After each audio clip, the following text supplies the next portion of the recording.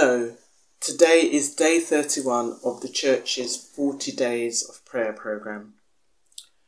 The verse given to me to share thoughts with you about is from Isaiah chapter 1 verse 17, which reads as follows.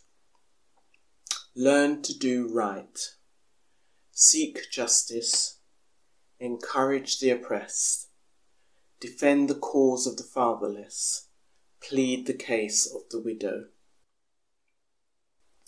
I looked at the context of this verse in Isaiah chapter 1. The prophet Isaiah has had a vision concerning Judah and Jerusalem, and he is calling the nation to repentance. Isaiah shares with the nation that God has had more than enough of their meaningless multitude of sacrifices, burnt offerings, incense, festivals, and even their prayers. God would rather they just stopped doing wrong. But God does promise to restore if they are sincerely sorry. It also brought to my mind the verse in 1 Samuel 15 verse 22. Does the Lord delight in burnt offerings and sacrifices as much as in obeying the voice of the Lord? To obey is better than sacrifice, and to heed is better than the fat of the rams. Lots to think and pray about in these verses, and I note that these sentiments are repeated many times throughout the Bible. Clearly it is something needed to be said often, as we are hard to teach. God wants us to start learning to do right, with a right motive.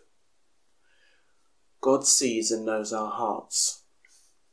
Are my thoughts and actions pleasing to him? What are the things we do for show? God knows. The word justice jumped out at me, so I looked up what justice means.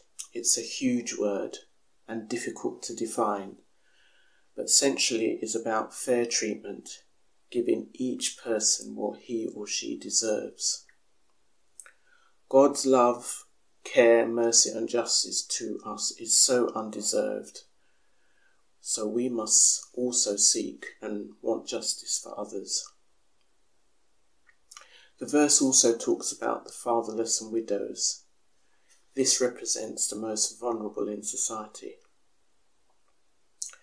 The injustices in the world are many and include distribution of wealth, food insecurity, race issues, healthcare, nutrition, education, fair trade, income inequality, climate change, and so on.